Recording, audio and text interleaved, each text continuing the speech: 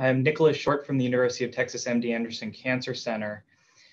So we know that TP53 mutations in AML are associated with poor prognosis. And so the one question that we hope to answer was whether or not assessment of variant allelic frequency is similarly prognostic and also might influence appropriate frontline therapy for these patients. So we evaluated 202 patients with AML and assessed the variant allelic frequency. The median variant allelic frequency was about 40%, and we found that to be the most prognostic cutoff.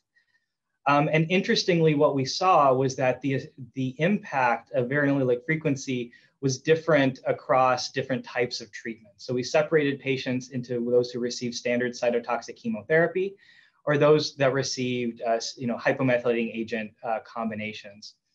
And what we found was that as variant allelic frequency increased, the response rates significantly declined for patients who received chemotherapy, but not so for patients who received hypomethylating agents, where the response rates were similar regardless of the variant allelic frequency.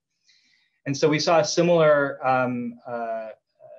findings for patients with regard to relapse rates, relapse-free survival, and overall survival, where variant allelic frequency strongly impacted outcomes for patients who were treated with conventional chemotherapy, but not for those who received hypomethylating agents.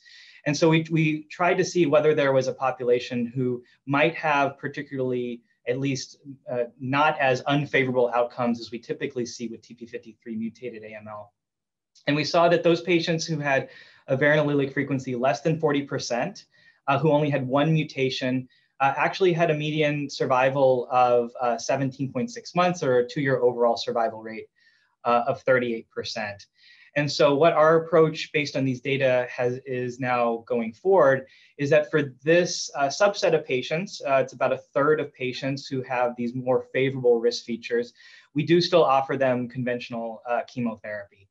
However, for any patients who have a variant allelic frequency of 40% or greater, or who have 2 or more TP53 mutations, our approach is to enroll all of these patients onto a clinical trial, ideally with a novel agent that's shown promise in TP53 mutated AML, specifically magrolimab or APR-246.